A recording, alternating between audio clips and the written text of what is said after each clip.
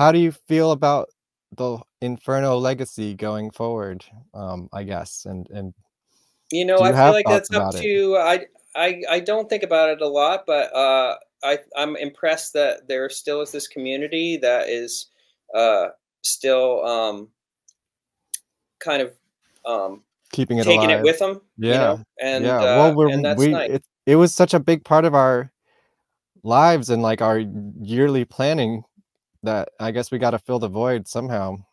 Sure, You yeah. know, Well, Halloween was always like, "Well, let's see where Inferno's playing, and they'll plan everything else around that."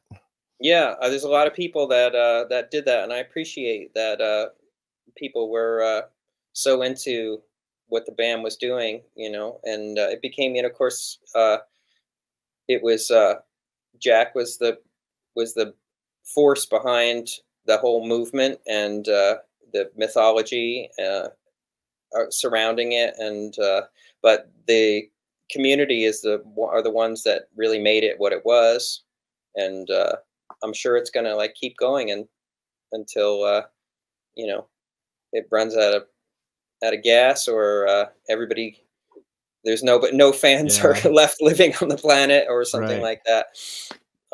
So yeah, it's cool, and hope it keeps going. Me too.